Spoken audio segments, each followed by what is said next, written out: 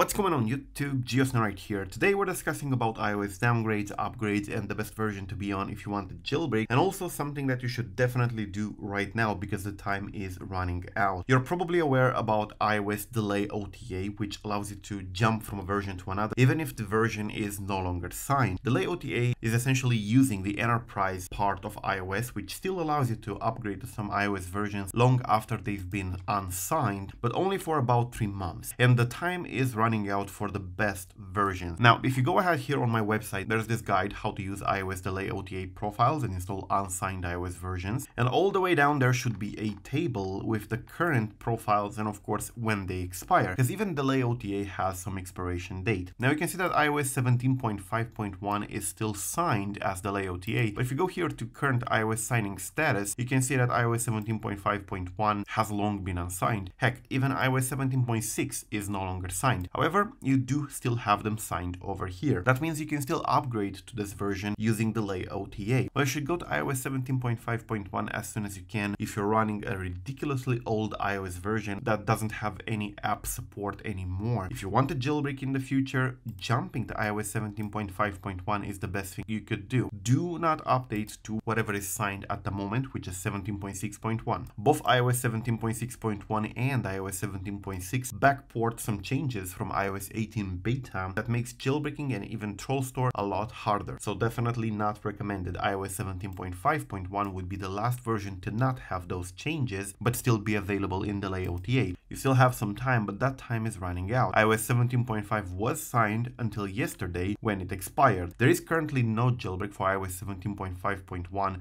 on the newer devices. However, even if you're going to be without a jailbreak for a couple of months, it's still better to go essentially on a version that could be jailbroken much easier than whatever is after that. Because eventually you will have to update from whatever iOS 12 you have at the moment, and when you do, iOS 17.5.1 will no longer be signed, and you will be forced to jump to something that already has the iOS 18 changes, which makes it even harder for a jailbreak to come for your device. So iOS 17.5.1 is the best you could do right now. For those of you who are on a lower version of iOS 17, definitely do not upgrade. It's always the same thing. Do not update, do not upgrade. It's not necessary and you only make your situation worse. So thank you for watching. I am GeoSn. Till the next time, subscribe to stay updated. Peace out.